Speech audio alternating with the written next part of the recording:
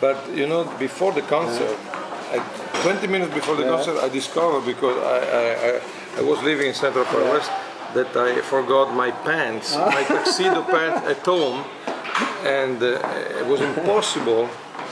I was, I was going to play with jeans, but at the end, a friend of mine came with a black pair of pants.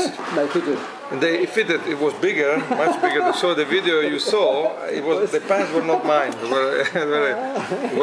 One of his best friends of James Galway came to my dressing room and said, "Oh, you have black pants? Oh, thank you. Give me this because I don't have." So.